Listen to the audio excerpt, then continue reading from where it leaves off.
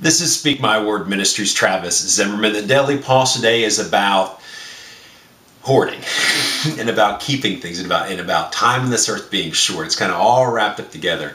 Our family this past weekend watched an episode on Netflix from the series called The Hoarders. And oh my goodness, I mean, wow. It's a psychological disease. And the one we saw was a flashback between two families. They would go one to a family with children and a lady who was living alone, and just the emotional attachment to stuff, and how any one of us can fall into that.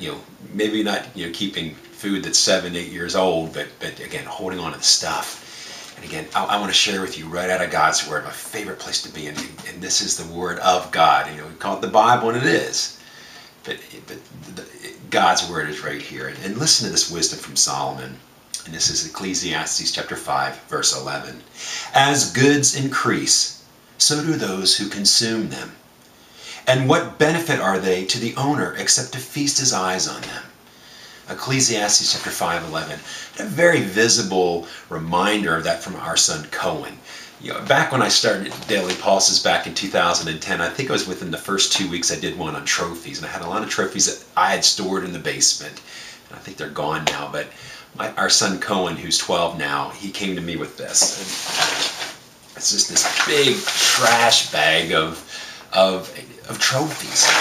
In here, he's got from t-ball, and he's got from soccer. I mean, there are so many of these trophies in here, over and over. All these trophies that he has, and totally unprompted from me, he came downstairs and said, "Hey, Dad, I want to get rid of this." And I said, because it was sitting, this big bag was sitting in his room, and I'm thinking, what's that for?